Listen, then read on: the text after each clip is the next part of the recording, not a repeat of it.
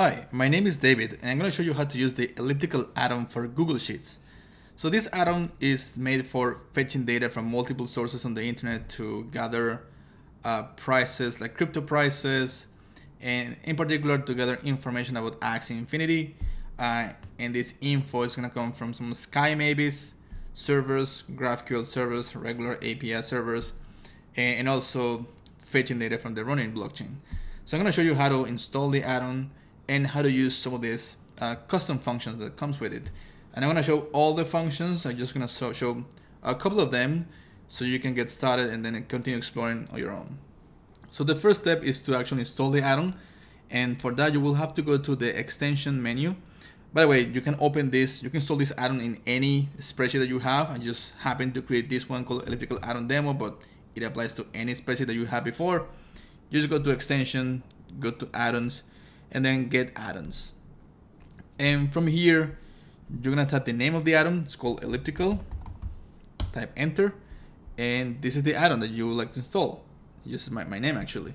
So you click there, and you're gonna click the install button, and you're gonna click continue because it's gonna ask you for some permissions. And the permissions for this is actually two of them. One is the permission to actually modify the spreadsheet where this add-on is being installed, which is obvious given that the add-on is a bundle of custom functions that are gonna work on particular cells on your spreadsheet.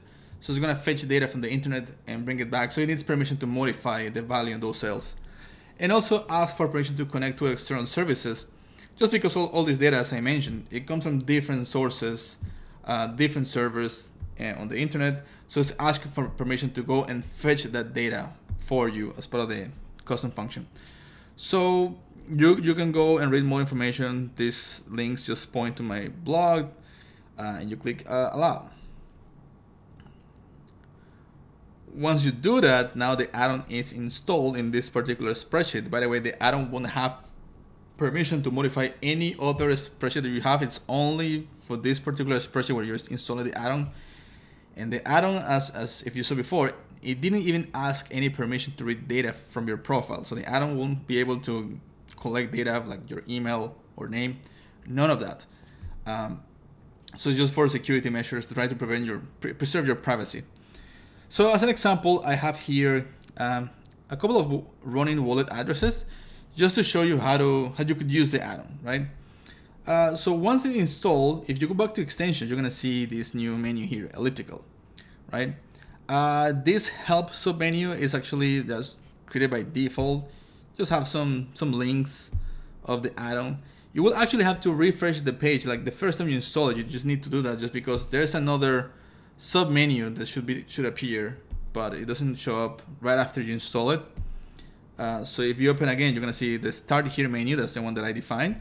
And here you're gonna see a list of all the functions that you're gonna be able to interact with.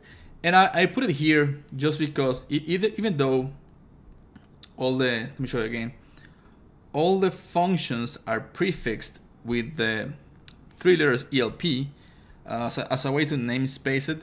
This will also help for autocomplete that Google has, or Google Spreadsheet has defined there as well. For example, if I do equals ELP, you can see that there's an autocomplete of a lot of functions, but this autocomplete is showing up to 10 results. There are more than 10 functions, so that's why it could be deceiving. You might think that these are all the functions available on the add-on. They're not, there are more. So that's why I put it in the extension menu. In the start here, you're gonna see the full list. Another place that you can go to see more information about the add-on is actually going to my blog. It's david-barreto.com, and from there you can go to the add-on menu, and that's a lot of information about the add-on, how it works, where the data is being fetched from. So you can read this on your time, but it also has a list of all the functions kind of classified by aggregator functions, and then you have utility functions. And then you can go, if you see more details about the add-on, you can go to the privacy policy, and actually shows you this little system diagram of where this information is coming from and how the add-on interact with all these third-party servers that have the information. So you can go and read this from my blog. So going back to the add-on itself, so let's use the first function. I'm just gonna show you a couple. let's say, for example, what if I want to know the name that is associated with this particular wallet address? So this is about Axie Infinity in particular, right? So you're going to go always start with ELP for elliptical prefix. Then you can go with run because it's information about the running network. And then we can fetch the name, right? So this is the custom function that expects as an argument the wallet address. You can display here more information. It's trying to display, okay, what is the type of that argument? Some information trying to describe what the function does and also describing what are the arguments that you need to pass. So let's pass this wallet address. And it's gonna fetch the data from different servers, and then you have it, that is the name of the account. So let's call it here the account name. And we can, why it's not, come on, uppercase, all right. And we can just apply the same function for all the wallet addresses. And we're gonna get eventually, there you go. That's the account name associated with this wallet address. We can go and, for example, explore, okay, what is the MMR? In Axie Infinity, the MMR is like the ranking that you have in the game. So let's call this the MMR, and there's a function for that. There you go, ELP run MMR. Again, it only expects the wallet address, so I pass this one here. And I don't know why it's trying to, all right. And apply it to all of them. And there you go, now you have the MMR of all these players. This is very useful when you have, for example, a guild and you want to have like in a central place to see how your scholars are doing. This is a great way to do it. Very commonly, you would like to see the amount of SLP, which is the in-game token that the player earns, well, the play to earn part of the game. So the SLP, it lives in two different places. So you have the unclaimed SLP that it is not yet on the blockchain. It's just in a regular database that SkyMavis have. And then you have the claimed SLP, which is the SLP that is actually now lives in the running blockchain. So that's why we have two different functions for that. So let's call this the unclaimed SLP. And then we have here the claimed SLP, right? Let's right align this. Okay. So the function is, again, start with ELP. And we can just see here. If it doesn't show here just because we have the limit of the 10 functions, but if you put just, I think, claim, there you go, claim SLP. No, in this case, we want the unclaimed in this column, right? We pass the wallet address. There you go. I can bold, I don't want it, and apply it to all the addresses. There you go. That is the amount of SLP that they all have. I like to format this as a number. So let's put it here. Let's remove the decimal numbers because they're not very relevant on SLP. And now we can see, okay, give me the claimed SLP, the one that lives on the blockchain. So again, ELP run and claimed SLP. You pass the wallet address. You can apply it to all of them. Let's see how much they have. And as you can see, a couple of them, they actually have SLP on the running network. Let's apply the format. Actually, we can apply the same format here with this tool. So this is one of the nice things to have this information as part of as custom functions for a spreadsheet, because now you can format data the way that you like it. You can define columns in the order you like, because one of the issues that I had with the web apps that exist out there for Axie Infinity is that you have to, you know, they give you one way to display information, and then there's little you can do to customize it. Here you have full control. How do you want to display that data? So now you have this, the unclaimed SLP and the claimed SLP. And then you go and fetch all the data. For example, how much of wrap either do they have? How much of AXS do they have? And there are functions for that. So let's put here the wrap ETH and the AXS in these columns. And let's explore the functions. ELP, run, and WETH. Returns the amount of WETH that held by the running wallet address. As usual, we pass the wallet address, and if you wait, there you go. It's a very small number, that's why so many decimals. So let's wait for this to load. Let's say that, I don't want that many decimals. Let me just, oops, don't do it the way. Less decimals, I just want to see like maybe 3 like this, right? That's good enough for me. Same with AXS, ELP run AXS. Pass the wallet address, And there you go. All the AXS, well, none of them have AXS, which is normal given that if you have any AXS in your account, you're staking it or you have it in a liquidity provider on Katana. So these are the 3 tokens that you can have in the game. What else? You can fetch the number of axes that the account has, and also you can fetch what is a reference value of those axes. So let me show you how it works. So first of all, let's get how many axes they have. Let's call it Axie count, right? And so we go to ELP, raw, and then axis count. All right. These functions give you back the number of axes that this account has. And it has 10 axes, actually, quite a lot. Well, not a lot, maybe they have just extra energy. And like this is more like a regular account with just the 3 axes that you need to play. And curiously, this one doesn't have any axes. Good. Okay, and now you can fetch, I think this is one of the most interesting custom functions, is that it gives you kind of a floor price for the axes that the account has. So it's gonna take a look at the body parts of the axes that the account has, and then go into the marketplace API and fetch, give me the floor price of this axis. So it's like the worst case scenario. If you were to sell all the axes in that account, how much ETH you can get back, right? So let's call this the Axie value. Let's put it in plural, axis value, right line. Let's put this one in plural as well for consistency. And now let's use the function run axis value. All right, passing the wallet address, all good. And as you can see, because it has 10 axes, the value is quite high relatively in Ether terms. So let's decrease the number of decimals to 3 as the case of Ether. This is in ETH, as I mentioned before. And there are many more custom functions, and I'm going to show all of them. I'm just going to show you some of the ones that I think are the most commonly used. Things that you can do on top of that, you can say, for example, I'm going to call these, let's say these are my scholars, right?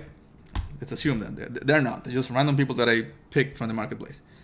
I want to see, for example, if how much is actually this worthwhile, right? How much is this SLP worth, the WETH, the AXS?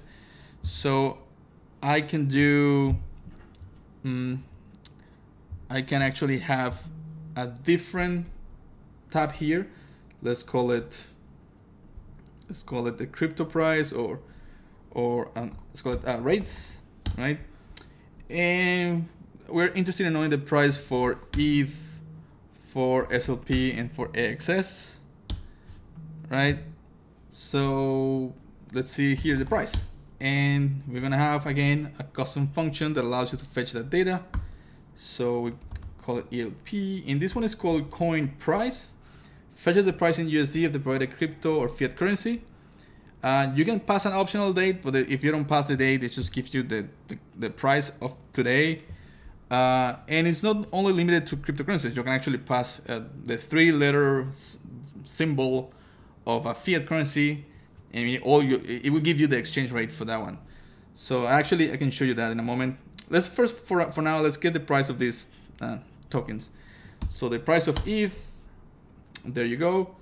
Let's format this as a dollar value, and we can do the same here. I'm gonna do here the same because I just put here the Canadian dollar in case, because I live in Canada. So just to show you that you can also use fiat currencies to do some conversions if you want to. And now with these reference prices of today, we can now define, well, if this is all my scholars, so how much money do I have invested? Like if I were to sell everything today, how much money would I get? So you can, let's call this assets. And let's say, so you're gonna say, okay, so this is the column for the assets. Let's say, I want to know how much ETH, how much SLP, which is the main one, how much wrap ETH, how much AXS do I have, and let's call it this the USD value. No, let's call this the total, right? So let's right align this one. So the total of SLP, we can say, well, let's say that is the let's have here, before I do that, we can do like the sum at the bottom, right? And here as well. This makes it a little easier to do these calculations like that. Yeah, I know it's almost zero actually. You can see how many axes in total you'll have, and how many in the Axie value, right? Okay, so now we can say, well, if I were to give me the total for the unclaimed and the claim SLP, and in the case of a scholarship, you wouldn't say that you have control, like you have to pay your scholar an amount, right? So maybe you can say, before you do the total here, we can do it with the AXS. I think it's the easiest one, just because it's directly give me this 0, right? In the case of the wrap ETH, we can take the wrap ETH on each of the account, the total, and then also add the floor value of the axis, right? And for the SLP, if you're working if you have a scholarship, usually what you're gonna have some percentage that you give to the scholars and you keep to yourself. So let's call here the SLP cut, and let's say, for example, that I give the scholars 50%, right, of whatever they make. So 0.5, oops, no, 50. And for all of them, let's remove here, and then I can say like manager SLP, because that's the one that I'm interested in. So I can simply say, okay, just take this one and multiply by the percentage, and there you go. And this is not a percentage, this is a number. Format as actually I can just take this one here, copy the format, and there you have it. And then we can just have the sum. Again, format, let's copy this over. All right, so now this is the amount of SLP that me as a manager, I can actually dispose of. I can take control. The claim SLP is always in my control. That's the one that lives on the running blockchain. At least that's the way that I see it. So now I can see, okay, the total SLP that I have as a manager is actually the sum of this plus whatever is in the blockchain. And now I want to see, okay, how much this is worth in US dollars, right? So because we have the exchange rate or the today's price of all these cryptocurrencies, we can say, okay, multiply this by the rate or the value of SLP today. And the same, similar for the wrap ETH that we have over here. Wrap ETH and ETH has the same reference price. And then, well, AXS doesn't have anything, but just for the sake of completeness, let's just put it here. And if you want to see it in your local currency, in my case in Canadian dollar, because you have the reference there as well, I can just take this value and divide by the exchange rate. And now I can define this to be like a constant value. And there you go. Let's put this as a Canadian dollar format. There you go. You can do things more interesting. You can actually create a chart for these values so you can see the distribution. So in here you can do, how do I do this? I select all this, maybe insert chart. Let's take not this chart, let's take, where is it? The pie chart, yeah. In the pie chart, I want to see the labels, the asset, and here I want to see the amount of USD. So these two are labels, and yeah, that kind of makes sense. I can give it a name, for example, assets distribution, and that's it. That's good enough. I can just put it to right, and just at a glance, I can see that I have most of my wealth is in wrap ETH, either as wrap ETH itself or as axes that I could sell, and I could take some value back, and then the amount of SLP is a small one. So this is just an overview of a couple of functions. There are many more, so you can keep exploring. There are functions for fetching data from the marketplace directly. There are functions for calculating the breeding cost, and you can extract much more information from each of the running wallet address. And I'll do more videos in the future showing you how to use all this information. For now, this is just like a tour of the add-on. Hopefully you will enjoy it. Let me know what you think. And that's all for today. My name is David, and I'll see you next time.